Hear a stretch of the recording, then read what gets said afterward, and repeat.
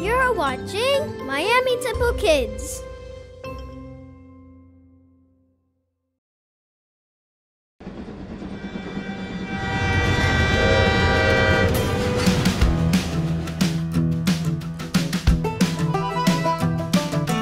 This train is bound for glory. This train is bound for glory. This train is bound for glory. Jesus made a place in heaven for me. This train is bound for glory. This train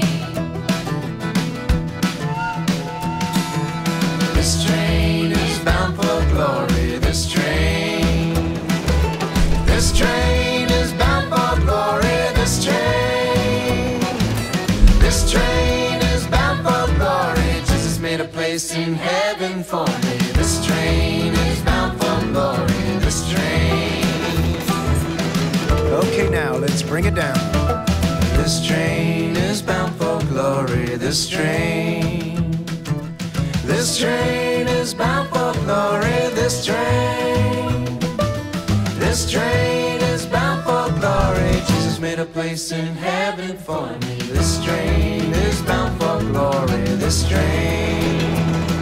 Oh, this train is bound for glory. This train is bound for glory. This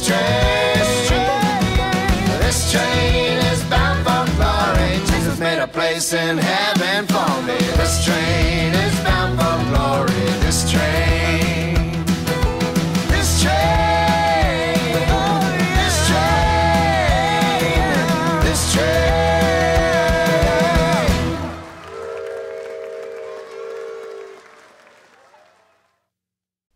Good morning, guys, and happy Sabbath. Today is the last Sabbath of the month. It's August 29, and it's time for another Sabbath School lesson review with our Miami Temple teachers. Remember, those who are in primary, juniors, and early teen class, you guys have a Zoom class at 1 p.m. So if you're interested in joining one of our Zoom lessons for primary, juniors, and early teens, you can email me at mtchildman@gmail.com. mtchildman@gmail.com. But for right now, let's sit back and watch our Miami Temple teachers give their Sabbath School lesson reviews. We'll see you guys in a little bit, okay? Bye. Hi, boys and girls. Welcome to Cradle Roll Sabbath School. I'm so happy to see you, and you. Today's story comes from the Bible, and it's about a man by the name of Elijah. So everybody stand up because you're going to help me tell the story. First, I want you to put your hands on your heads. This is the sign for a king. Elijah had a message for the king. The message was, there will be no more rain for 3 years until you pray to God. 1, 2, 3 years. Well, the king was so angry. How will he get food for the people if there's no rain? So Elijah had to run away from the king. Everybody run! Run this way! And Elijah had to hide from the king. Everybody hide. Peekaboo!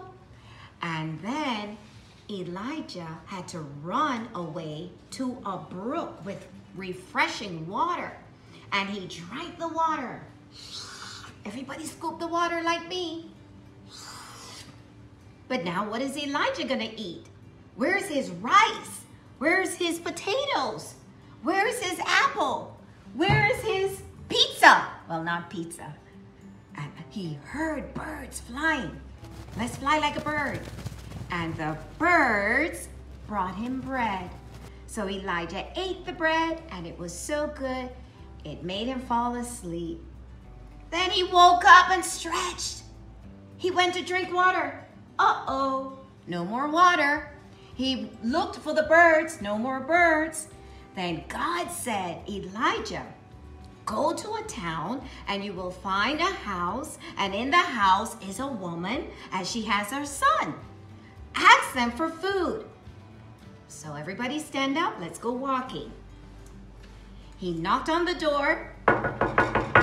The woman opened the door, and Elijah said, "I need some food." What did Elijah say? Yes. And the woman said, "Well, I only have some flour, I only have some oil, I'm gonna make bread, and that's it." And Elijah said, "My God will supply all your needs." And when she baked the bread, it was so delicious. And she went to make more bread. She had more oil. She had more flour because she trusted God.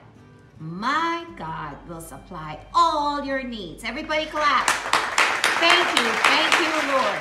Well, boys and girls, that's it for our story. I'm gonna go back outside and enjoy the rain.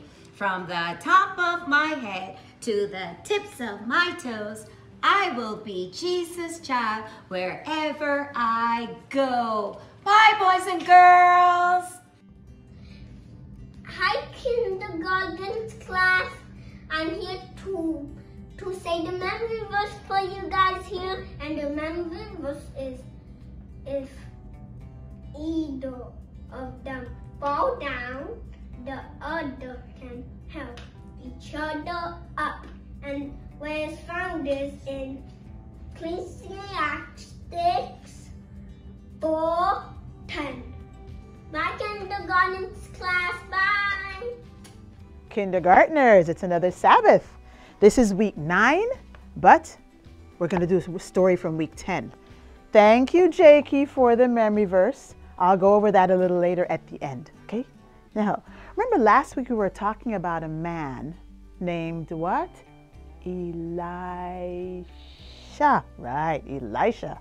Now, we pick up the story a little later in Elisha's life. Remember, he was going all around the country and different countries telling people about God. Now, Elisha was invited to dinner at a woman's house. Now, she came from Shunem. So the Bible calls her the Shunammite woman. So Elisha said, "Thank you so much for inviting me to dinner. It was a wonderful meal. I'm so glad when I pass through your town and you invite me to dinner at your house because you are a wonderful cook and you are such a lovely lady. Thank you so much. And maybe I'll see you when I pass back again." Because Elisha was very glad when he had to pass through Shunem because he would get a good meal and he would see his friends, the Shunammite woman and her husband. So the next time he passed through, well, before that, when he was going, the Shunammite woman said to her husband, "It is so nice to be able to share our blessings with Elisha, the man of God. I wish I could do more for him." So she thought about it. Then she said to her husband, "Why don't we build a special room just for Elisha up on the roof of our house? We can put a table in there and a bed and a chair, and I can make it beautiful just for Elisha. So every time he passes through our town, he'll have a nice place to stay." And her husband thought it was a good idea. So he called his servants because they were very rich. He called his servants and they started building the room right away. So when they built the room, she furnished it beautifully with cushions and pillows and a bedspread, and it looked so beautiful. So the next time Elisha passed through, he saw the room because she took him upstairs. And he said, "Oh, that was so nice of you. This will be very comfortable." So he stayed there the night. Now Elisha wanted to do something for this lady. Now she fed him, she built him a room, she gave him a place to stay. She was so nice to him, she and her husband, and he wanted to do something for her. And he knew what to do. He sent his servant to go and ask her what she would like for him to do for her. She told his servant, "I don't need anything." So when the servant went back to Elisha, he said, "She said she doesn't need anything, but I know they don't have a child." So Elisha said, "Okay." So he called the woman and he said to her, "Next year this time, you and your husband will have a baby boy." How did Elisha know that? God told him. Okay, so the next year, sure enough, she had a baby boy. And year after year, this boy grew and grew, and she and her husband loved this boy, and they took care of him. And one day, this boy went out to the field because his dad was working in the field. So he walked out to the field, and it was a hot day. And all of a sudden he started crying, "My head hurts, my head hurts, oh." So the dad heard him, and the dad said, "Oh," and he called his son to him, but the son was crying because his head was hurting so bad. Oh, you ever had a really bad headache? I hope you have never had it, but this boy's head was hurting. So the dad said to the servant, "Please, quick, my son is sick. Please take him to his mother." So the servant carried the boy to the mother, and the mother held him in her lap, and she tried putting cold rags on his forehead. She rocked him in her lap, but he just kept getting worse and worse, and she couldn't do anything to help, and he died.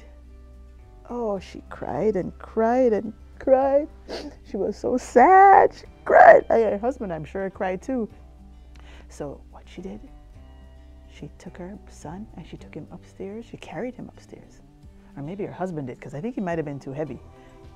Carried him upstairs and laid him on Elisha's bed. And she said to her husband, "I need a servant to go with me to find Elisha." So of course the servant went with her, and they went walking, and they found Elisha. And she said, "Elisha, I need you to come back to my house with me. I need you to help my son."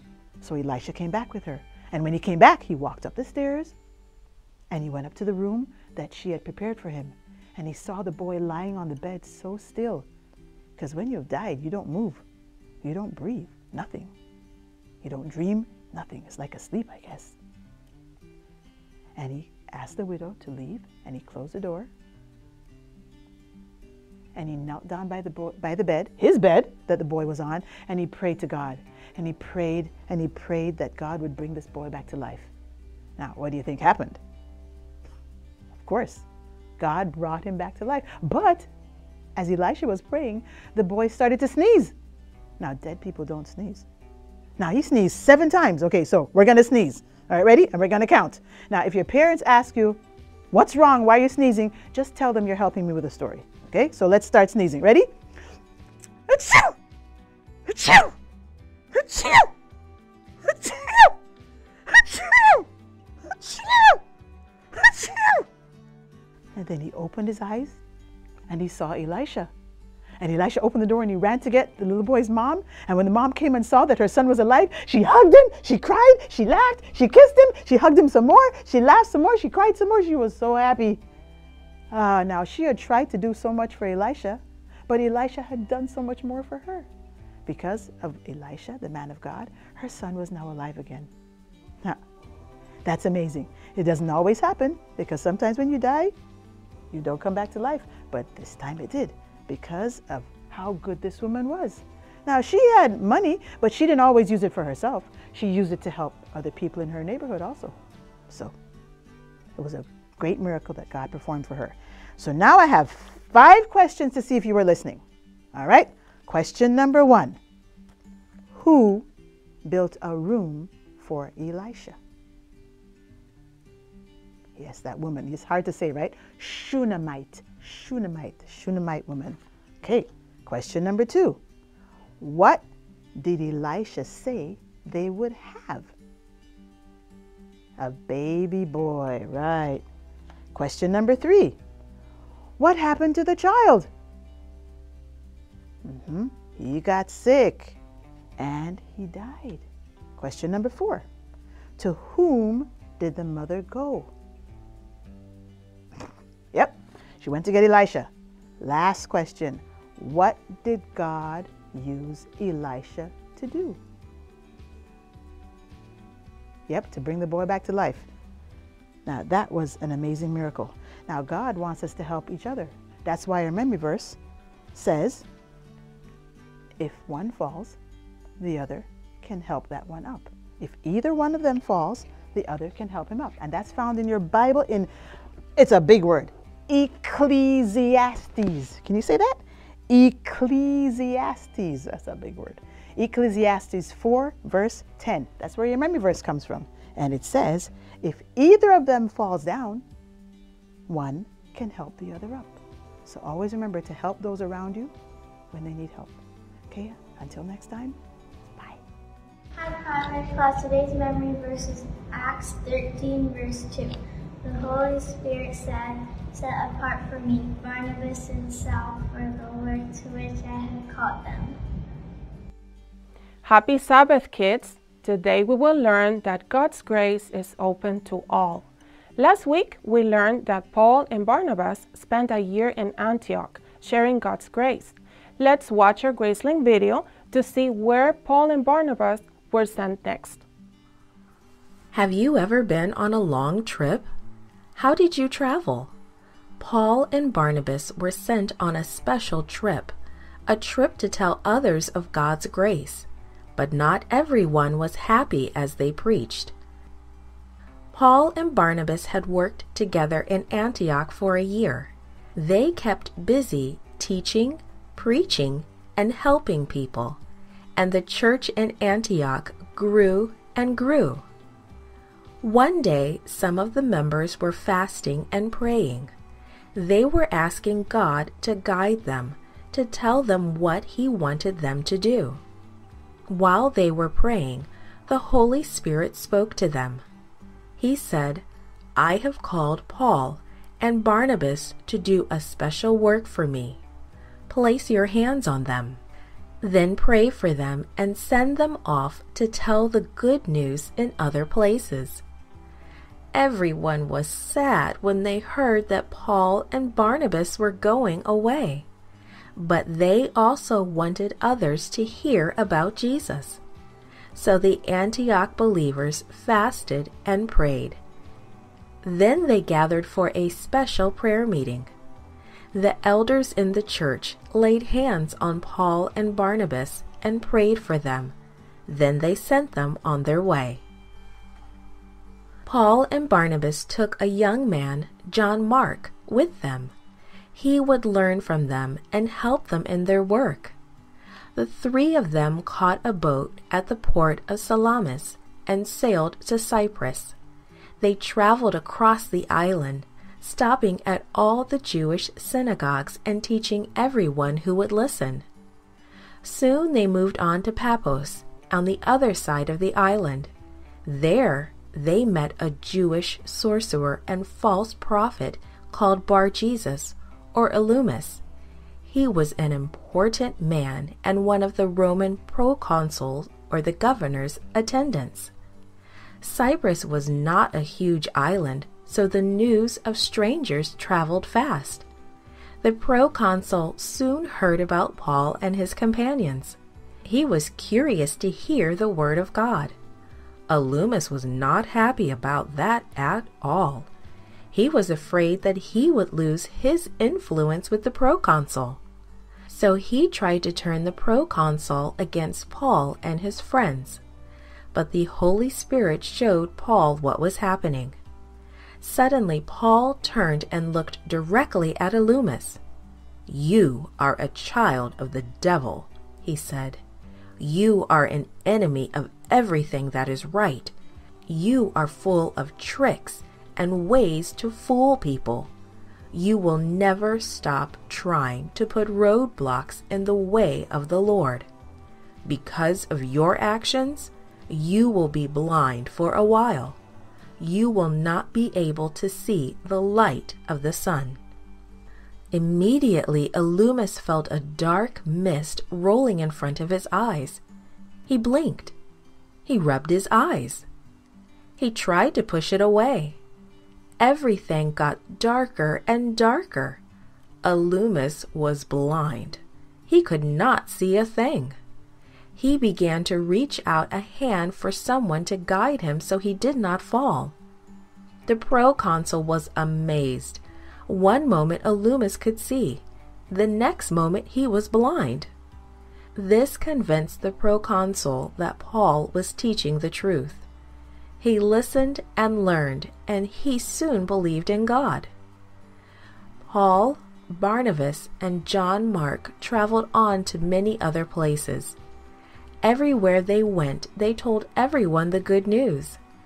God's grace is free and available to everyone. We can be like Paul and his friends. We too can tell people we meet about God's wonderful love and grace. Thank you for joining us today. I hope you enjoyed the video. See you today at Zoom meeting at 1 p.m. Bye. Hi, I'm Michaela, and the junior's PowerPoint is taken from 1 Corinthians 14:40. But everything should be done in a fitting and orderly way. Happy Sabbath! Happy Sabbath, Junior family. We are on lesson 9, and this week we're going to continue with Moses. The story this week is about getting organized, and the title of this week's lesson is Let's Get Organized. So the story of this week was about how Moses had become the leader of the nation of Israel. Now in Israel there were approximately, and it's estimated to have been between 2 to 3 million people that were walking in the desert with Moses at that time. So Moses is kind of like us. We're people, right? And as people, we can be pretty fragile. Just like this piece of paper towel. I'm gonna put it here on this tube. And what was happening to Moses was that even though they were in the desert and they were walking, there were problems that were happening, and people were coming to Moses consistently on a daily basis to solve their problems. So look, I'm going to show you what happened when the problem started coming to Moses. This is what happened. Watch the tube. So what happened was that Moses was taken out of, kind of like moved out of his position, right? But Jethro, his father-in-law, came to visit him, and he saw what he was doing, and he said, wait a minute, you can't act like this. You can't be doing this on a daily basis. Not only are you going to wear yourself out, you're not going to be able to lead the people of Israel well. So Jethro said to Moses, he said, you know, find yourself a couple of very wise men, right, to surround you. And these wise men are going to be the judges that will hear all the complaints and all the problems and all the negative things that are happening in the camp, and they're going to make judgments on your behalf.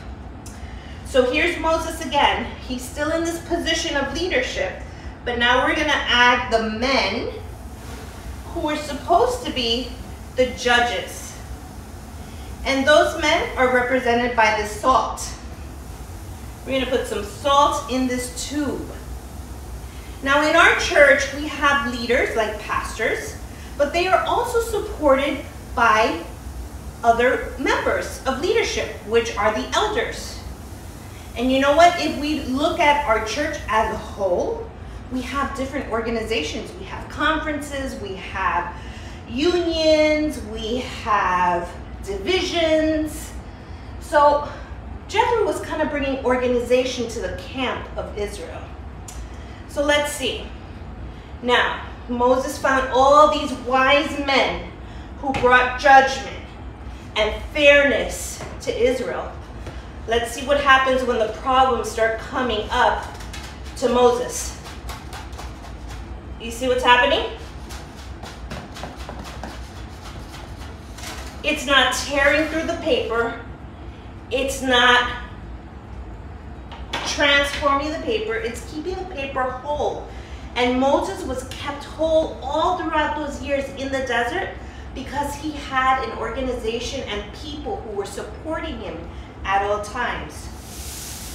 But if he didn't have those men, he would have worn himself out, and Jethro saw that. So our lesson for today is not only about leadership, but about supporting those who are in leading positions in our church. Have a happy Sabbath, and I'll see you at our Zoom class.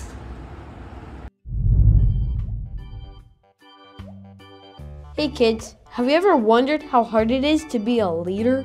Like the president or a king?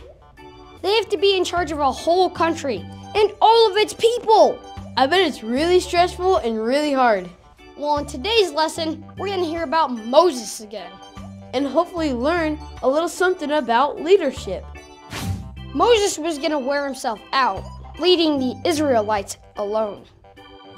Moses and the Israelites have been through a lot of tough things. They escaped slavery in Egypt, walked through the Red Sea, and spent a lot of time wandering through the wilderness. And through all of that, the Israelites were pretty tired and pretty grumpy and had lots of arguments. As a leader, Moses would sit every day, sunrise to sunset, and listen to the people's arguments and told them how to solve them. He was doing way too much work for one person. Have you ever done that? Have you ever worked so hard you got really tired? And maybe you didn't do a very good job. Well, that's the direction Moses was headed. Jethro gave Moses some really practical advice about leadership. One day, his father-in-law, that means his wife's dad, Jethro, came to visit. While Jethro was visiting, he saw all the things that Moses had to do as a leader, and he gave him some good advice. He told Moses if he was gonna keep doing this all on his own, he was gonna get really worn out. He told him to pick some people that he really trusted and use them to help him lead the Israelites. Those people could handle all of the small stuff, and Moses can handle all the big, important stuff. That way, Moses wouldn't get worn out, and he could keep doing the good job. So kids, what can we learn from this? God loves it when everybody pitches in and helps out. Kids, if you want to be a good leader, you have to know you can't do it on your own. Good leaders know that they need a good team to help them out.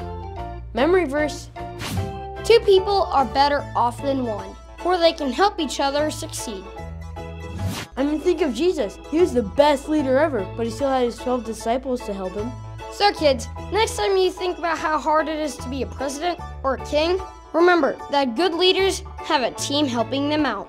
And remember, even the best leaders can't do everything on their own. Hello, my early teens. How are you? Well, I hope. Well, this week's lesson focuses on gossip and its negative effects. I'm sure you've heard the saying, "Sticks and stones may break my bones, but words will never hurt me." And we all know that that's simply not true. Let's talk about this in greater detail this afternoon during our 1 o'clock Zoom meeting. But in the meantime, here's a short video on the subject. See you soon. Psst. Hey, check this out. Huh? Gossip. It may seem like nothing more than harmless talk. Or is it? If you've ever found out somebody was talking about you behind your back, then you know. Gossip can hurt. The Bible says in Proverbs 12:18 that words can stab like a sword. So how can you make sure that you aren't the one doing the stabbing? Are you supposed to stop talking completely? At Philippians 2:4, the Bible says we're supposed to be interested in the lives of others. So it's normal to talk about other people. But that talk can quickly turn ugly and damage a person's good reputation. So what can you do before this happens? For example, when comments about others get sarcastic or negative, that's a sign the conversation's going in the wrong direction. Don't get dragged in. Change the subject. You have to take action, and fast. Take responsibility. You see, even if you're not the source of a rumor, repeating it can make you guilty of spreading falsehood. Instead, save yourself a lot of pain by following the Bible's wise counsel in 1 Thessalonians 4:11. Mind your own business. Before you start talking about others, ask yourself, do I really know all the facts? If what I say gets repeated, is the other person's reputation going to be damaged? And what about my own reputation? Remember, whenever harmful gossip creeps into your conversation, take action. The people around you will feel happy, and so will you.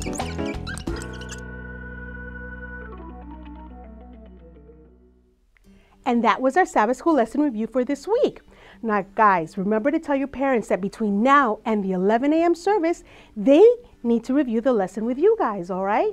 Remember, they can go to miamitemple.org where you will find lots of different ideas on ways to review the lessons with your kids. I also want to make a special announcement. Our Adventures and Pathfinders for Miami Temple are starting up. So if you want to join our Adventures or Pathfinders Club, you can find the forms also on our website at miamitemple.org. You can download them and send them in to the office, or you can email them to mtchildman@gmail.com. All right, so we'll see you guys next week. Happy Sabbath. Bye.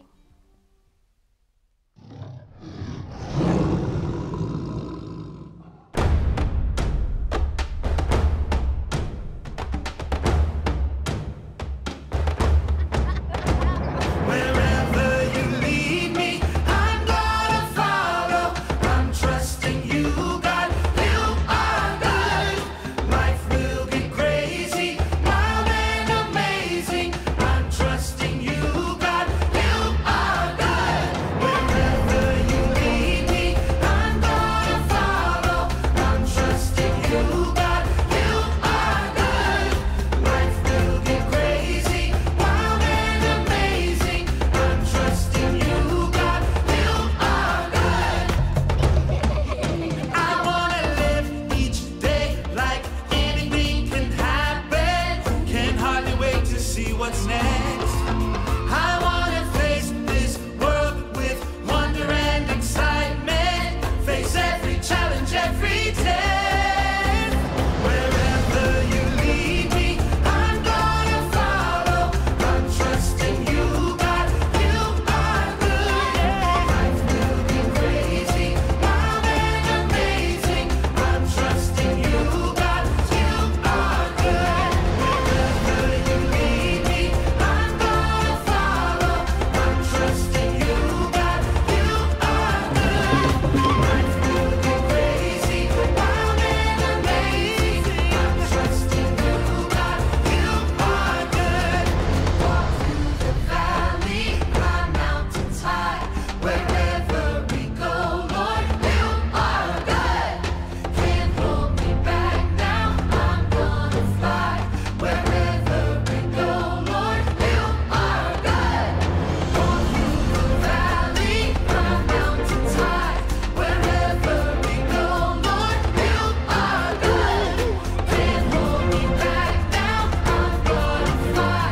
Wherever we go, Lord, you are good. I wanna live each day like anything can happen. Can't hardly wait to see what's next.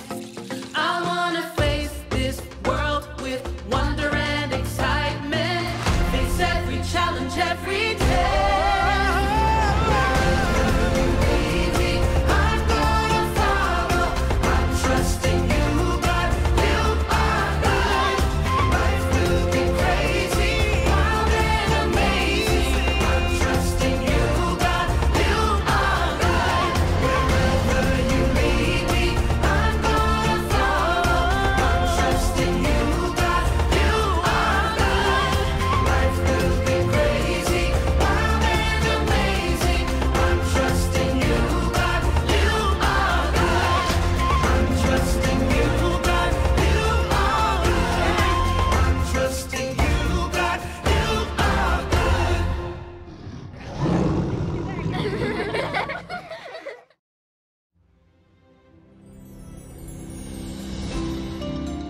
You're watching Miami Temple Kids.